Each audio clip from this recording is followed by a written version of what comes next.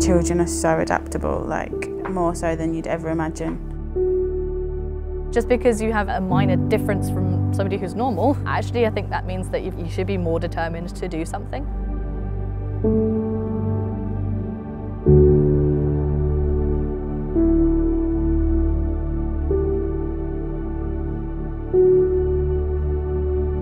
You just see how strong your kids are as well. Yeah, it's amazing. He's so fast, you can hardly catch him. When I first got the diagnosis, I felt scared and a bit worried, you know, knowing that your kid's got talipes or clubfoot. But then once I got the Ponseti Method explained to me, it was just sort of a bit of a sigh of relief almost, because, you know, there is something there, and after looking into it and finding out about it, you see how good and effective the Ponseti Method is. It's fixed my son's foot and my daughter's.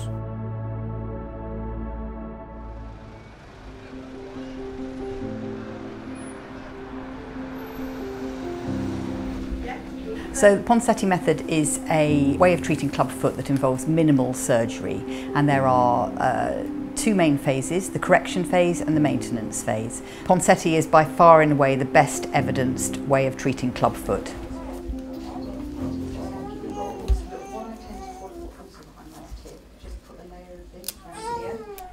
So this is Amelie, she's 4 weeks old now, 5 weeks old. And she's mum and dad's second child, and their first child was also born with clubfoot. This is Toby, her brother. Hello, Toby. I'm having the same thing as you done. As you can see, she's got unilateral right clubfoot. The left foot is completely normal with full range of movement. So the casting stage is the first part of the correction phase. We like to start treatment within the first 6 weeks of the baby's life. They'll attend the clinic, we will manipulate the foot to see where the foot easily comes to, and then we'll apply a plaster cast maintaining that corrected position from toes to groin, and that will stay on for typically 1 week, and then the next week we'll take the cast off, re-manipulate the foot and change it. And each week the position of the foot improves a little more until the foot goes from facing inwards to facing outwards. In our experience, like getting used to it, I'd say we got used to it after, say, what, a month. When I saw that he, you know, he was fine, he was still the same baby with the cast on that he had been before the cast. So yeah, I was relaxed by the time we went for the second casting.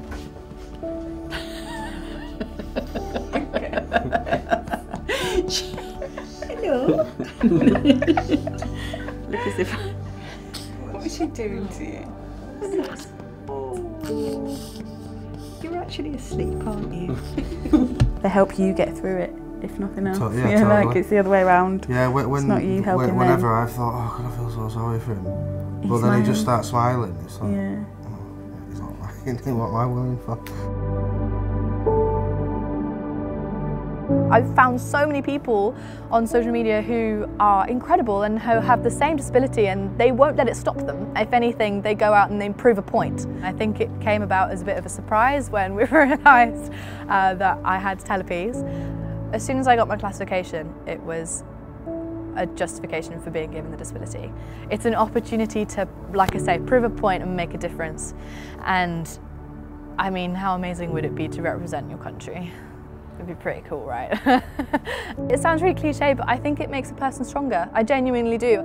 I'd always been brought up in the kind of idea that tough and get on with it, and actually I'm really grateful for it. Amelie has had the first part of the Ponseti treatment, which involves correcting her feet, gradually bringing them round with the casting into a more normal position. Yes. But the last stage of this involves bringing the heel down and the foot up, and the problem with that is the Achilles tendon is generally quite tight, and in most babies they need to have a minor procedure which involves cutting the Achilles tendon. So this is a little foot model, and the Achilles tendon is right at the back, so you can feel it under the skin. And the procedure itself is called a percutaneous Achilles tenotomy, and essentially that means just making a very small cut. We don't expose the whole tendon, and it sits inside a little sheath here which allows the tendon to grow back along the sheath. Right. So by the time we take the cast off in 2 to 3 weeks' time, you can already feel that the tendon has grown back along that pathway.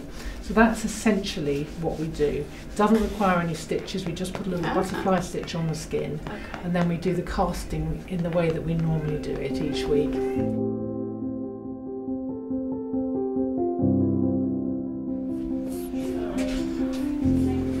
So how are you feeling today? Very nervous for her, even though I've done it before. What are you nervous about in particular? The crying. I think it's right that parents have concerns about tenotomy. It's a procedure on their baby at a very early age, but it's a very safe procedure. It's been done all over the world. Thousands of tenotomies have been performed on children. I think the important thing is that the tenotomy is done well and it's done fully on the first time. It's more traumatic for you than it is for the babies because they won't remember it and it is done so quickly. Like now I'm nervous but she's fine. And afterwards she'll have forgotten all about it, but I'll still be traumatised. So yeah. Most of parents are thinking about Achilles tendon rupture in adults, which is a traumatic event. This is an elective event. The healing is much better in young children than it is in adults, and it's a very, very different type of injury.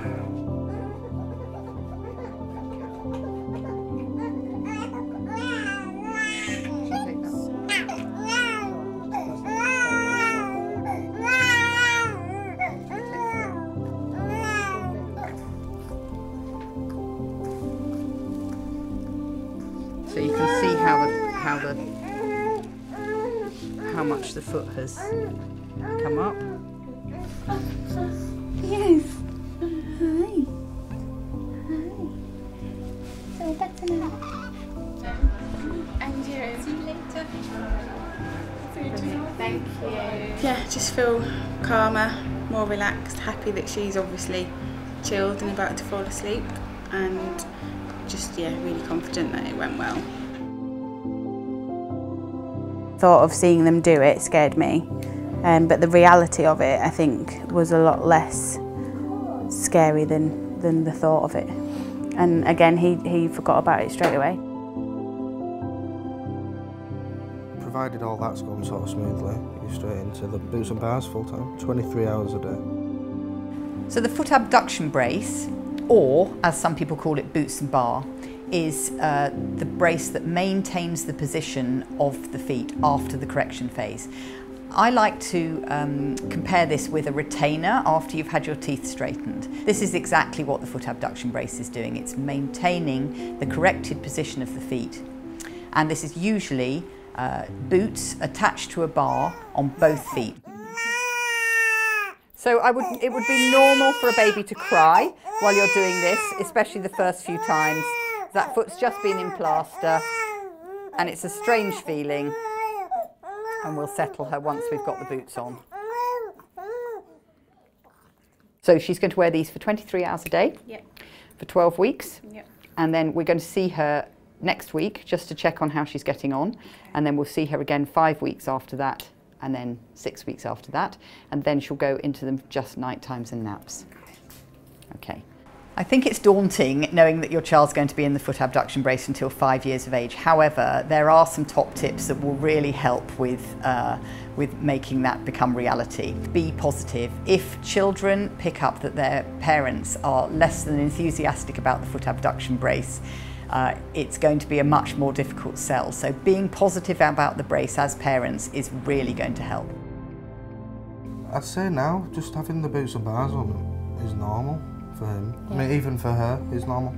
But it's definitely a part of his bedtime routine. Like, totally. That's the only way he knows it's bedtime, is if the boots come out. Yeah, well done, mate. And it kind of helps with the routine, when a bedtime routine. You know, it's boots time, he knows it's bedtime. So it's quite good for us. If somebody asked me if it was worth all the work and the surgery, I'd say totally, yeah, 150%. He's just a happy little lad. He's got no problems. He's off.